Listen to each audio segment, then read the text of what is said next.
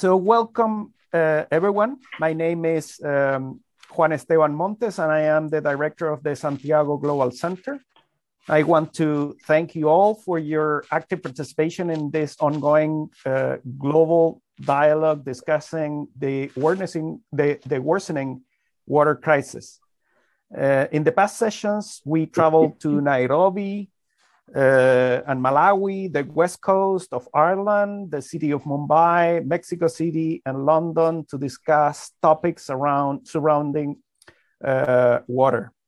It is our endeavor to continue these important conversations discussing the worsening global water crisis by building a virtual community and connecting with all of you as a global audience to reflect upon the material presented.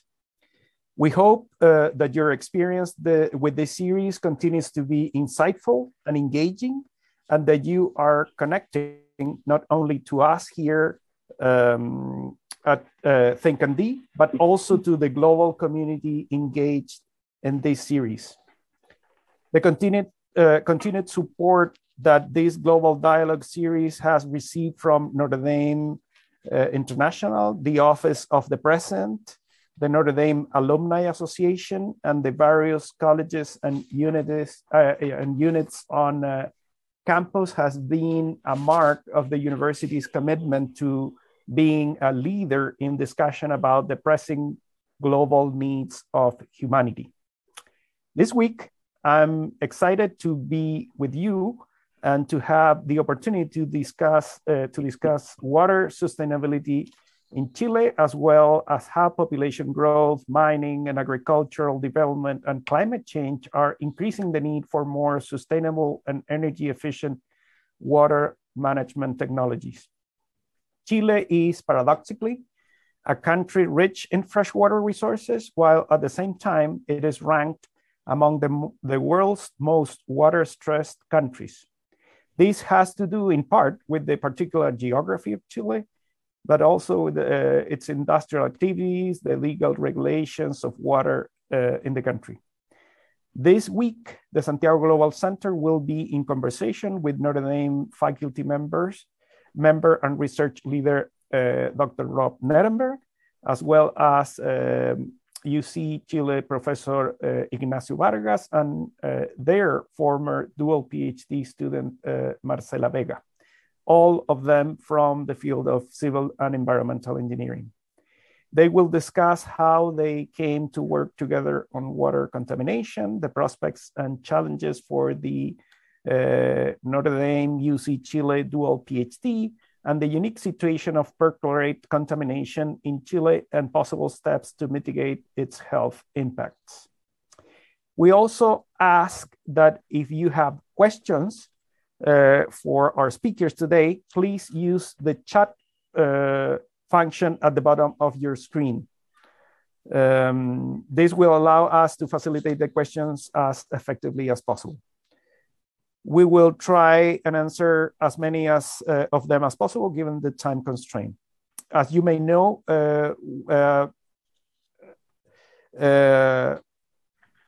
we shared a few pre-recorded videos that were posted on Think and D, where Doctors Nerenberg, Vega, and Vargas discuss a few themes related to these topics.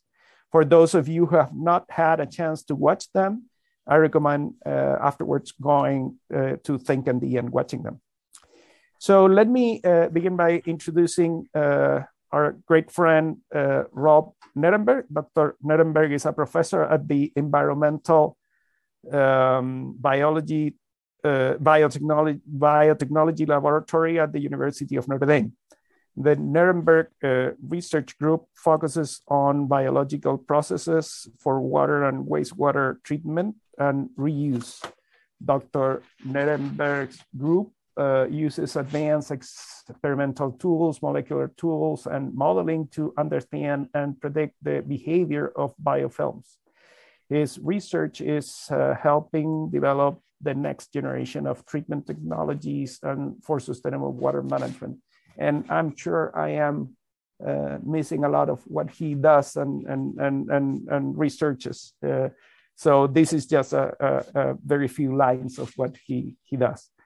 Dr. Ignacio Vargas, we call him Nacho Vargas, a great friend, is associate professor and director of the major in environmental engineering at the Department of Hydraulic and Environmental Engineering at the Pontificia Universidad Católica de Chile, UC Chile for short.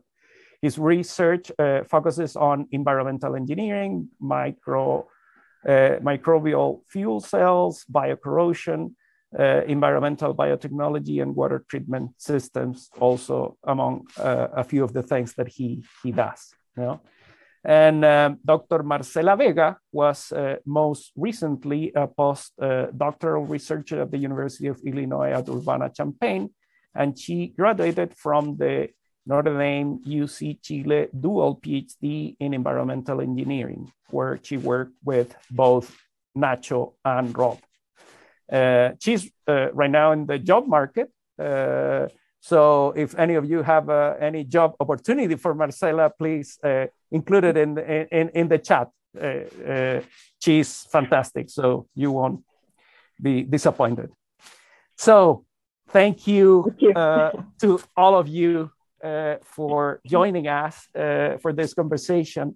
And let me just move ahead with a few initial questions now for each of you and all of you afterwards. So Rob, if I could start with you, could you tell us how you got interested in doing research in water micropollutants in general and perchlorate in particular? And how did that research connect you to Chile and to UC Chile afterwards? Well, thanks Esteban for the nice introduction, and thanks for the great question. I'll do my best to respond synthetically because that is actually a really complicated question. So I was actually working in consulting engineering as an environmental engineer in Chicago. And at the time, there was a really interesting problem. Chicago gets water from Lake Michigan, and the water tasted and smelled awful for a certain amount of time. It had this musty, earthy smell and taste. And people thought it was because of zebra mussels. And anyway, just an interesting fact. I became interested in getting a PhD also because I was really interested in biological degradation processes. So I ended up applying and starting my PhD at Northwestern University. And I was really interested because I found that bacteria can degrade these awful smelling compounds in water. So that's what got me going with water micropollutants, because these are actually aesthetic pollutants. So they're not a health concern, but they make the water disagreeable. Now, my advisor had a former student from Chile who was a professor at La Católica, and he was sending his students to the States to get their PhDs with my advisor. So I had several colleagues from La Católica who got their PhDs with me. So I quickly learned that La Católica has great PhD students. They were amazing. Okay. Now, we didn't get funding to study the water pollutants. I did a year of research on that, but then we got funding for something else. At that time, people became aware of perchlorate as a drinking water pollutant.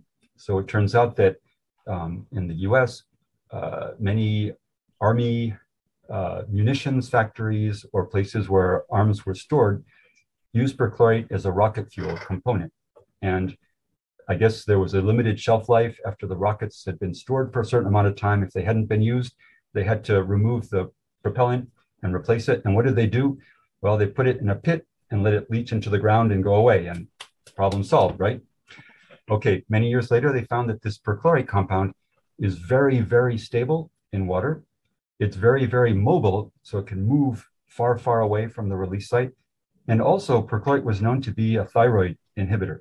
So it had health concerns, especially for pregnant women and young children. So I guess at the time that I was a PhD student, they found that perchlorate was everywhere, not literally everywhere, but they measured it in many places near release sites and found that it was very, very, very widely detected in many water sources. So we ended up studying a biological process to transform perchlorate into innocuous chloride.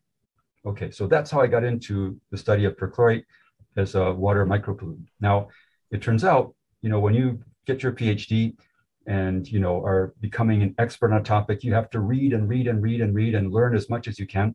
And one of the things that I learned during that time was that, yes, perchlorate is very widely present in many countries because of its use in military facilities and also for explosives and fireworks. But there was one country in the world where it was present naturally at really high concentrations. And where was that? Chile. Okay, so I always thought, wow, it'd be so cool to see if Chile had special bacteria that might have evolved over, millions of years to be more effective with perchlorate reduction. Also, during my PhD, I developed a special kind of bioreactor that was very effective for perchlorate reduction, and I felt that also had many opportunities to be used in Chile or other places. So, okay, fast forward, I finished my PhD. I came to Notre Dame as a young faculty, and it turns out that Notre Dame for many years has had very close and strong relationships with Universidad Católica. They've had undergraduate exchanges and I guess collaborative programs, but not so much on the graduate side. So the dean of engineering and the dean of the graduate school were very interested in making connections with schools in Latin America. And I happened to connect with the dean of engineering and said, oh, I know a lot of people at La Católica. And he said, oh, great. Can you introduce me? And I said, sure. So one summer we met and made introductions, and I thought that was how, I guess, the beginning of this dual PhD program. I wasn't me doing it, but I think I helped at least make that initial connection. So, around that time, I'd visited Chile several times to recruit students because I knew how great the students were at La Católica. And I actually took a sabbatical there. So I was there for a year with my family. And at that time, I met many faculty, including Ignacio. And, we had discussions at that time and later on about the perchlorate issue in Chile and thinking, wouldn't it be cool if we could look into this? So it turns out that because of this dual PhD, some seed funds became available. We got selected for seed funds, and that's what got the ball rolling. And I think that's where Marcela came in. And I don't know if I should go too much into Marcela, but she's the one who really made this connection happen. So thank you, Rob. That's fantastic, and that's a great story. How perchlorate got into us into a dual PhD. And that's something that nobody really knows. But and we are very grateful to perchlorate, for bringing you to Chile and developing this friendship. So beyond being a water pollutant, it's a creator of collaboration and institutions. So I'm grateful for that. I never knew that we owe it to perchlorate, but that's fantastic. So thank you, Rob. So Nacho, if I could go with you, how did you envision that Marcela, as a grad student from Chile, could help you and would be able to benefit from both universities and help address the perchlorate problem in Chile? What were you doing at that stage, and how did you get her involved and you yourself with Rob? Sure. So thanks, Esteban, and yeah, that's it's an interesting story too. At first, I want to say that one thing that Rob mentioned, that the academic level of our engineers or our grad students is very well. So they usually perform well in American or European universities. So they participate in exchange programs or has grad students. So at that time, Marcela had this biotechnology engineering background with good communication skills, including good English level. And she always, I say, maybe Marcela can say something about that. She always expressed the idea of participating in a project that had some social and environmental impact. So at that time, we were talking about perchlorate, So perchlorate occurrence in Chile, it was and it is now an emerging challenge, not only associated to the identification of perchlorate in our water sources, not only in the Atacama Desert, but also in cities. It's in the north and the central part of Chile. But also, we began with the idea of having a solution. The solution in developing water treatment processes that can be scaled in cases of complex water matrices, like the one that we have in the north of Chile. So the Marcela's thesis was, I say, conceived in this framework with our SIP grant, with this perchlorate issue, and of course with her background, her interest in participating in this dual PhD program. So I think at that time, we just visualized that Marcela work would help us to strengthen our collaboration, bringing new questions, some energy, expanding the original plan that we had, that was the seed fund grant, but into a long-term relationship. I mean, in long-term collaboration that would, I thought that 5 years, maybe 10 years, now we're reaching like a decade of collaboration. So it was very successful. So I'd say this opportunity of expanding the training for Marcela was great for her, but also was perfect for me. I was just starting my work here in Chile in Católica, so it was a very good problem related with our nature, using microbes. So it was just a good idea.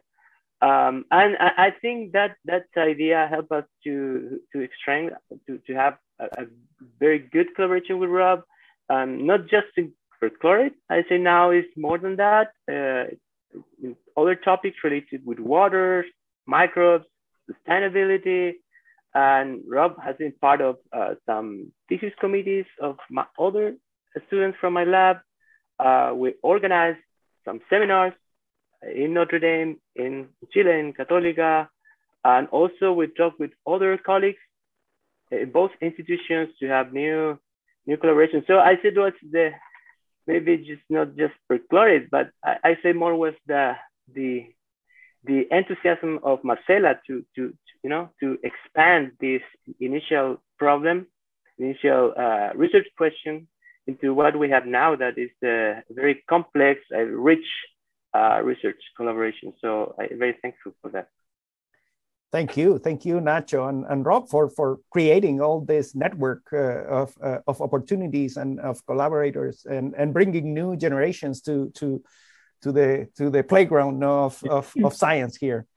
So Marcela, if I could ask you, how was it for you, this experience and opportunity to work on perchlorate contamination and at the same time to get to do your dual PhD at Universidad Católica in Chile and Notre Dame, and to get to work with these two wonderful professors? Yeah. Well, this was like, a great opportunity. And it was my first approach to do something related to contaminants in water.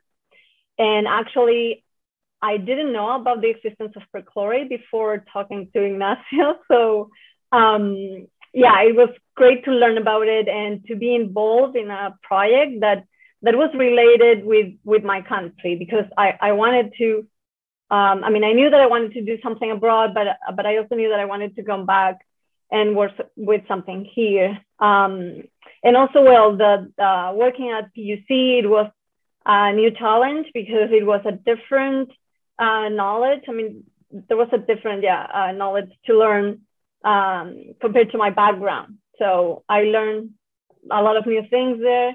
And then when I moved to Notre Dame, it was, a different challenge and learning this new technology, the membrane biofilm reactors. So I got the chance to work with those reactors that we did not have here in Chile. So that also was kind of new at that time. I think now some people is working, some former students from Rob are working in Chile with that. But yeah, for me, it was a great opportunity, both for research and also for like a personal growth. Going to another country and get to know different people, to know different ways of doing research was very good. And also working on something that is still relevant in Chile because of this particularity that is like a natural source of perchlorate. Thank you, Marcela. And that's it's great that you got this opportunity and got interested in perchlorate and water pollutants. We really need that research in Chile for for all of us who are here and drink that water, we really need solutions. So we better have a cleaner and safer water for not just for us for drinking, but for agriculture and food production. So thank you very much, and I really hope you get to invite other young friends and students like you to participate in this in science in general, but also in particular in this dual PhD. So Rob, if I could go back to you, could you please explain us a little bit more about how this perchlorate contamination relates to water sustainability more generally in parts of Chile and in other parts of the world? I'm not sure how the rest of the audience here is in terms of knowledge of science, but I am a complete ignorant. So I am assuming a few, at least, of the others are also quite ignorant about this. So if you could explain us a little bit more. Well, I guess the concept of sustainability is complicated. So I think, when we talk about how things affect sustainability, probably we have to know what we mean by sustainability. But I think you can look at water and sustainability in two ways. Like, one is water quantity. And if we're using water in a sustainable way, that means that we're not depleting the sources of water. So for example, if we're drawing water from the subsurface, from groundwater, and we're extracting it faster than it's being replenished, then the levels drop further. It gets harder and harder to pump it out. And eventually we won't have any water. And that happens in many places. And then there's also the issue of water quality. So that means, is the water going to continue to be useful for whatever purpose you want to use it for? And I think when we're looking at drinking water, it's definitely a concern. So, as the population on the planet increases and cities get larger and larger, I think our impacts on the environment also get larger and larger. And, we're constantly using new, chemical products to produce food on agricultural lands, pesticides, and we're also using more chemical products in cities, and pharmaceuticals and cleaning products and industrial products, and they might get flushed down the toilet and maybe aren't removed in a treatment plant. So all these things are adding pollutants to our water. Now, I am very interested in this topic on one hand, but I don't want to alarm people and have people say, oh my God, I can't drink tap water anymore because there's all these things in my tap water and I'm going to die if I drink these things. And I would say, no, I mean, that's not the case. I drink tap water at home. I drink tap water at work. When I go to Chile, I also drink tap water. And I think it's possible that there's some contaminants in the water that are present at low concentrations. And I think we should be, interested in studying that and seeing what's there and what the impacts are. But I think in the overwhelming majority of the cases in, countries like Chile or, the US or Europe, the water is safe to drink. The risks of drinking bottled water might be as high or the impacts on sustainability might be worse for drinking bottled water. So I guess I just want to say, don't be afraid of drinking your tap water because it's not going to kill you, except in very, very rare circumstances and maybe in countries where there isn't good control over water quality. But at the same time, I think we have to be aware that we are impacting our water resources at the micropollutant level. And, we need to be a little bit careful because some micropollutants could be a problem and can increase some risks. So I think we have to be aware of that. And I guess researchers need to explore things and see what are the effects of these small concentrations of contaminants. So I hope I haven't confused everyone in the audience. I personally think that those risks are very small and that we don't need to be alarmed or worried or stop drinking tap water. But I think we also need to think about what we're doing and make sure that we're protecting our drinking water sources and treating the water the way they need to be treated to continue to keep us safe. Yeah. Thank you. That's a relief. I generally drink water very peacefully, and happily from the tap water, and I never actually buy bottled water. And generally, I think water seems safe and tastes good here. So no matter how much perchlorate or other things they might have, you don't realize. So, and probably I really don't know what the quality of water in Chile generally is. I know in the north it has much more problems than in the central and southern part of Chile. But I don't know if you have an idea of how polluted is water, for example, in Santiago or any of the other big cities compared to other major cities around the world, in the US or anywhere else. Any of you? I've heard there's arsenic problems in some locations. Is that right, Nacho? Yeah. The quality of water sources is different. You know, we have groundwater, superficial water from rivers, and if you go to the north, you have more arsenic problems, and in general, minerals. You know, we live by the Andes mountains, so we have the whole periodic table in our water, but that is a challenge for developing technologies. I think now water should get some standards to be released into people as tap water, drinking water. So I think the problem is not the tap water, the quality of tap water is more than in the processes that are required to get that level, and how to get that level with less energy and less cost, and also exploring new sources for water. When you have less water availability, and then we talk about that later, but that's just a new challenges come up. So that's the kind of situation that now we're living. Okay, thank you. Yeah, I'm going to ask you a little bit more about that. But Nacho, how do you envision your future research on water perchlorate contamination, and how could this research continue to be done in collaboration, particularly with Notre and others, maybe? But how much more can you do on perchlorate in particular? Is it a field? Is it a small field? Is it a huge field? Is it a small problem? Is it a huge problem? Is it something that could bring about a lot of research in the future, or not so much?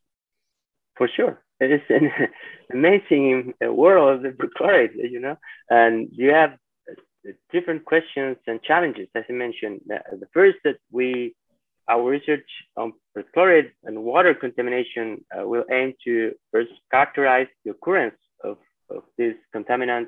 It's not just chloride, perchlorate, it's also chloride and other similar contaminants in our water sources in the north. But also we are bioprospecting for microorganisms in those contaminated areas, extreme environments.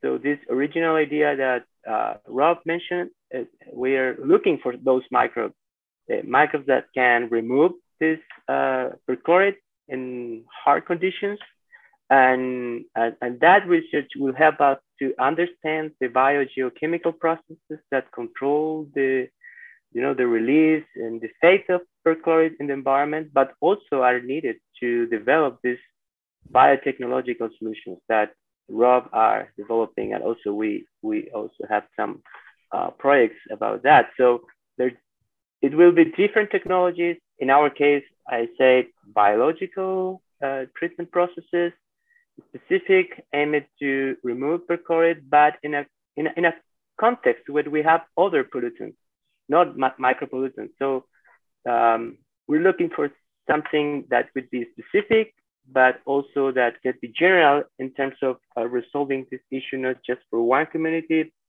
that could be used everywhere. So we're continuing discussing about research ideas, opportunities of collaboration related to biological perchlorate removal, but also other water issues like arsenic in water, or other challenges that we have now in our water infrastructure. We're talking about that, how climate change impact water, water sources, but also the piping of water, some biofilm information. So microbes are everywhere. So we have to lead with that. And in some cases, we can use those biofilms in treatment systems, but sometimes are not good, and that can produce some sanitary issues too. So I think we're moving in, or our research is expanding, as well as when we're having new questions, because we have new machines that can detect new contaminants. So this concept of safe water is changing, is moving, and society is requiring for better quality of everything. But one of those is water. How important is, or how necessary, or how mandatory, I don't know what the right word would be, is for either of your universities, of our universities, Universidad Católica or University of Notre Dame, just as an example, to work collaboratively with others, with other universities around the world, in this case, these two particular universities. How far can you get by yourself, or how necessary really is to collaborate? How big of an impact has, or what is the big difference if you collaborate rather than if you don't? Maybe Marcela can answer that question. Well, any of you. Well, for me, I think collaborations are key to make research successful. I mean, you need different people, and I mean, you need different backgrounds to solve the problems that we're facing today. And well, I don't know, well, maybe I think for our country, Chile, that is kind of a small, I think for us it's like very relevant to have more collaborations with other people, maybe having new technologies that we don't have. But I guess in every environment, I mean, in every university, collaborations are good. They are gonna allow you to make a broader research and to reach more places. Thanks. Any of the others could add something from your standpoint? I just want to mention that the research is collaboration. I mean, to have good ideas and good solutions, as Marcela mentioned, you need different point of view, backgrounds, and also different contexts. In the case of Chile, we have beautiful natural laboratories that give us good pictures, but also some problems and opportunities. And in the case I said US, you have the same, and also some experience, infrastructure. We can use that as collaboration and to take advantage of the, Rob is an expert for, let me say, a couple of decades of research on perchlorate, maybe, and so that is something that we have to use to solve this issue in Chile. It is not just for Chilean communities. It's for the understanding of what is the chemistry, the biological processes of perchlorate, and now perchlorate is even in Mars, so it's everywhere. So it's not just solving the problems that we have now, but also it will be problems in the future. What we can treat or bioremediate the Martian soil to grow plants. It's that kind of question that we have to make and solve. I just want to add one thing. I think the universities in Chile are really excellent. So they have a very high standard. Going to visit universities in Chile is like going to Europe. I mean, it's not below the US, I think. So when we say collaborate, it's not like, we're in the first world and we're helping out the people in the third world who really need. No, they're really at this level that we're at. I think the collaboration is the same as collaborating with someone else here in the States, which I think is great. I think, like Nacho said, by collaborating with someone, you're broadening your capabilities. You're bringing in expertise beyond what you know. If you just play by yourself in your lab, you can only use the tricks that you know, but if you work with other people, you bring in all new opportunities, tools, ideas. So I've had a wonderful experience collaborating with Nacho and other people at La Católica, and I think it's really broadened the things that I do. Thank you all.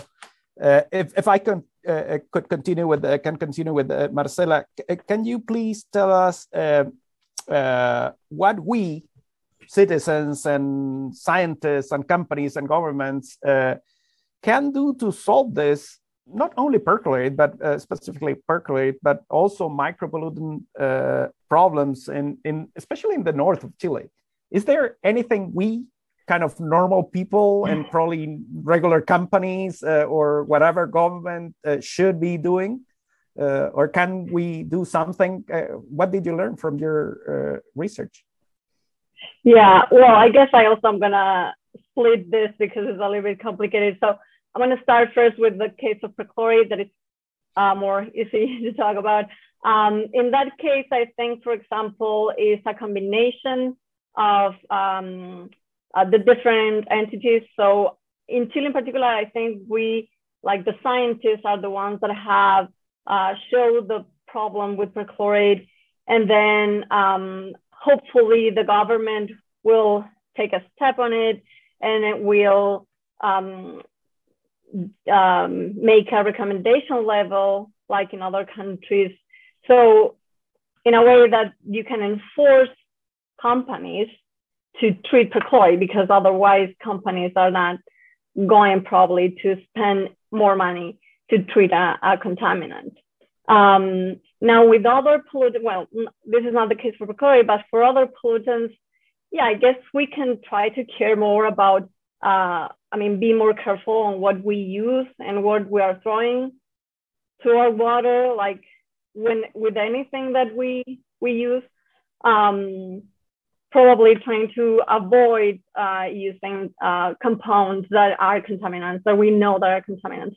But that's something that we get to know first with research, right? Like researchers are the ones, or even government entities are the ones that, okay, we are detecting this contaminant, and well, is this a problem or not? Because of course, if it doesn't harm the environment or human health, probably it doesn't matter anyway. So we need to get more knowledge about these different compounds. And well, it's very hard, I think, too, because we are always creating new compounds and we still don't know how they affect. So probably maybe we should do that on a different way, like testing if that compound can be harmless or not, and then release it to the market. Yeah, I don't know if someone wants to complement this. Well, thank you. Yeah, that's helpful. Let me just follow up with a question. Have you found any bacteria or any biological whatever little bug that eats perchlorate or transform perchlorate, or so? Have you been able to? Because you have mentioned a few times now that one of the reasons why Chile was probably interesting in this sense is because perchlorate contamination has been here for millions of years now, and probably some bacteria or some other bugs have been able to manage how to process that contamination. Yeah, well, I think Nats is the one to answer that, because I started working on that, but I wasn't very successful. But I think one of Ignacio's students did found some bacteria from the Atacama Desert. I think, Ignacio. Yeah, but we actually have some bacteria that can, as you say, transform perchlorate. They reduce. They don't need perchlorate. They can be removed from water. So yeah, the question is how they can perform in a reactor under different water quality conditions, and we're testing that. We're using those microbes in our bioreactors. yeah, but we have someone, and someone in the audience are interested in that, we can talk about. Yeah, that's great. Great. Rob, you wanted to say something. Well, I just wanted to say, like, one of the great mysteries, initially when people were studying perchlorate degradation biologically, is the fact that so many bacteria are able to use perchlorate as food and transform it into chloride. Chloride is a component of table salt, so it's innocuous. So why would so many bacteria be able to use perchlorate if it was an anthropogenic contaminant that only existed for, let's say, 100 or 150 years? Why are they everywhere? And they are everywhere. Like, it's really easy to find bacteria that use perchlorate.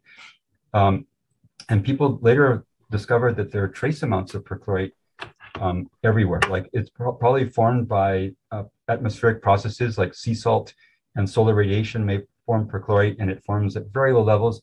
But in the Atacama Desert, where it's so arid, that sea salt maybe, or those sprays may have accumulated over many years and created the high concentrations. But the interesting thing is that, yeah, I mean, there's a lot of regular perchlorate producing bacteria, but Nacho found some very special ones that had very special capabilities. So I think that's really interesting. And those came from Chile and that Atacama region, I believe. Well, that's great. That's great.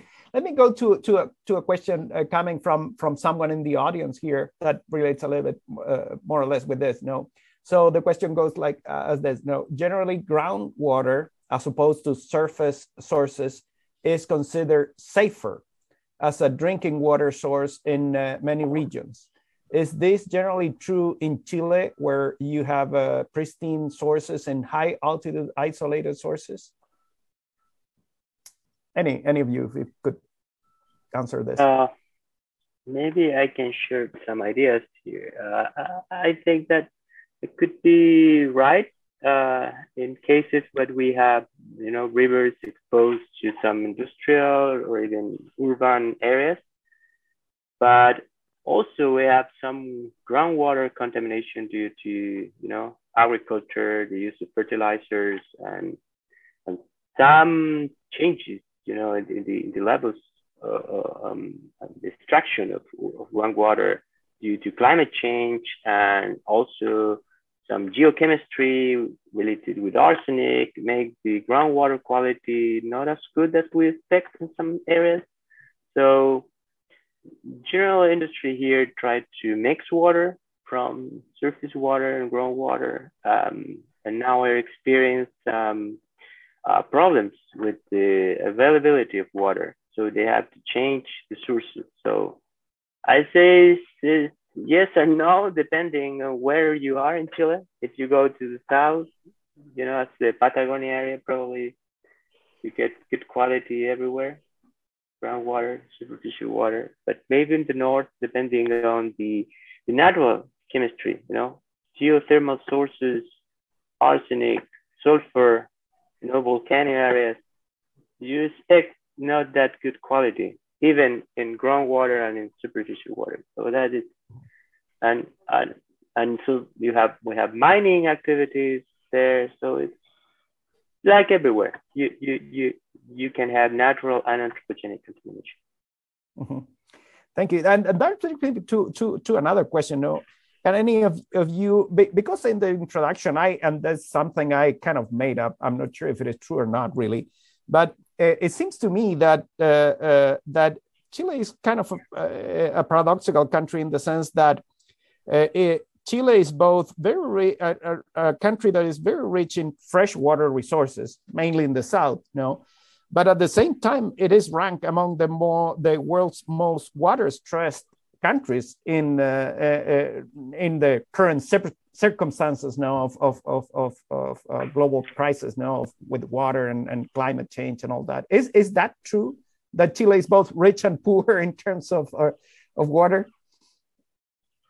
I say yes. I mean, Chilean geography is so diverse. You mentioned at the beginning of this conversation, and the north and center of Chile are arid or semi-arid climate. So we have more than a decade of drought that compromised, water availability, water infrastructure in 3/4 of Chile. So it's not the same. Probably you recognize as the picture that we have here, that with the Patagonia, with rivers, glaciers, lakes, but that is the south, and even there we're having some issues due to climate change. But in the north and in the center part of Chile, we are affected for water scarcity, and that becomes a challenge for cities, as the big cities are Santiago. But I say especially for rural areas that are not connected to the grid, that they have problems of not availability of drinking water. So that is one of the issues that we're having here now. Mm-hmm. Thanks. Anybody wants to add anything to that? Well, just one little thing that in some areas are affected, but this is more political idea, is because of who has the water, the right of the water, because here you can sell the water to anyone. So there is this particular area in Petorca where the people that grows avocado owns the water. So the people in the communities don't have water, but the avocado trees do. So, and that's what, I mean, they get to earn money with that, right? So that happens, of course, not in every places, but yeah, in some locations we have that problem too. Yeah, that brings me to a very debatable, very, very important debate that we are living in Chile now. No, as probably people in the audience knows, Chile, after a deep social crisis in a couple of years ago now, in October 2019, is undergoing a constitutional transformation. No, and a constitutional convention is currently crafting a whole new constitution. And one of the topics that seems to have a significant consensus to be included in the new constitution is the need to change the current water regulations, the laws that regulate the ownership and management of water. No, the current system allows private persons and private companies to own, including buying and selling, as Marcela was saying, water resources. No. And the idea is to change that model by another model under which water resources should be public, no, and owned by the state probably. And so what is your, I know you're not legal experts or constitutional designers or anything, but you are working with water every day, and I'd be very interested in having your opinion about this discussion and how the legal regulations and in the case of Chile, the private ownership of water. Pretty much all water in Chile is owned by private people, you know, and companies, as I understand. So how does that scheme of regulations impact water sustainability and water availability and water quality? Any comments that you might have? I would say that the access, the access of water has been discussed as a human right. So provision of safe water, this concept of safe water to people should be a priority over industrial purposes. This is indeed, as you mentioned, a big issue now. But it's not just the technical part. I say that we can contribute as scientists, as engineers. I think it's more than that, including cultural, maybe ancestral ways to related with water. So it's more than what we can do here. But maybe as a scientist or in the scientific community, we can contribute to this idea of safe water. That is the changing concept. As mentioned before, using science and technology, to having water treatment processes, water reuse. So we making that like a real alternative for people, that is for poor people, not just a rich one that can afford for some expensive water reuse system, and also making some energy efficient alternatives to make that water availability for everyone. So I think that is the goal for us. But of course, it's not just that. It's more than that, and it's something that we need to include some social, cultural, and I say ancestral, because the relationship with water for people that live in this territory for hundreds and maybe thousands of years is totally different that we used to use. So we have to respect that in our new constitution, I guess. Thanks, Nacho. Marcela, Rob, something else you want to add? I mean, this is a little bit outside my expertise. My personal feeling is that, mineral and water resources are I don't know, nice if they're public goods and not private, that they can be sold or leased, but owned by the people of the country. But again, that's just my feeling. I'm definitely not an expert in economics or resource management. It does seem like the people should have priority for their, basic use of water for living over industrial uses. But how to achieve that, that's definitely over my pay grade. Yeah. Thanks. Marcela, your comments as a Chilean scientist? Well, no, I mean, same as Rob. I mean, I agree. I think, we all agree that we should make sure that people get water for the basic needs. And after that, we can, use it for other purposes. But also, like Ignacio says, we are having this drought. The climate change is making it harder. So we need to also start finding like new sources of water to get the demand that we have, and also start using it more in a more intelligent way, not just waste it like we're doing it now. Thanks. So let me go to another question here from the audience. We're receiving a few. Actually, someone is commenting or asking a question here regarding this topic that we're discussing now. So the question goes, or the comment goes, most economists consider water a public good. And it says, I am surprised by the public ownership history in Chile. Does anybody knows about that? But I know it is uncommon around the world that water could be considered a public, a private good that can be owned and sell and bought. No, that's any comment here, but they're saying at least that it is generally around the world the case that water is a public good.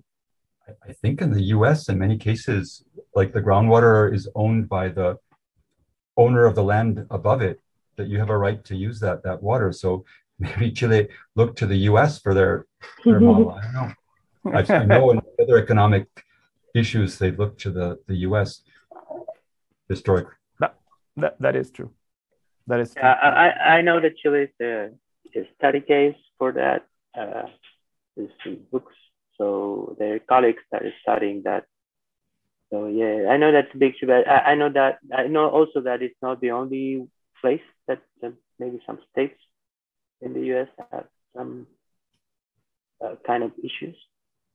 Yeah. It would be interesting if we change the constitution now and move from a model of water being a privately owned resource to a publicly owned resource. How does have an impact on water availability, water quality, water contamination, water use, and water management, so many things now. So it will be probably a good study case in the future. So let me go to another question here related to something that Marcela was mentioning recently about climate change. So the question goes, how is climate change impacting the snowpack in the Andes mountains, both in terms of quantity and seasonal flows needed for drinking water and irrigation? I know this probably goes also beyond your research areas, but I think it is a very important question. Yeah, I just just beyond my field, but I say that someone that lives in Chile, actually, in Santiago, where that is something that is happening, and it's not just the news in some media. Is science that show data that that's something that is happening, and now we're having some actions to do something to I say what's the word, to live in this new scenario that we have less water, and yes, that is something that we're experiencing now here. You can see in different areas, even in the south, where we have these beautiful glaciers, and you can see it. That's very impressive. In my lifetime, I've seen glaciers disappear, and that's very impressive. So there's no doubt. You don't need to be a scientist to really notice that climate change is having a huge impact in our water resources, at least on glaciers. And here, as Nacho was mentioning,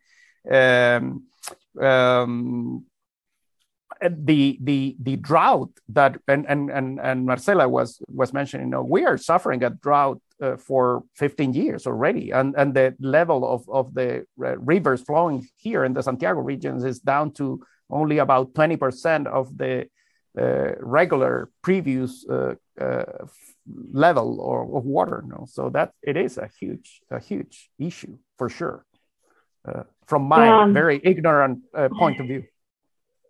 Well, I don't know numbers at all, but yes, I think it's something that we can see. I mean, here in Santiago, well, I haven't been much here, but before you could see snow in the winter, like in the mountains, and now it's like very little amount of snow during winter. So like you can perceive that there is a decrease in water sources. In the glaciers. Yeah, but climate change is also affecting areas. The altiplano areas. We have massive rain with floodings, and in areas that never lived that kind of situation in the past. And now we live in a changing world, and that we have that kind of things that in a lifetime we observe the difference. In Chile, you can see that. You can see that, and the raining in this desert, and some droughts in the south. It's happening.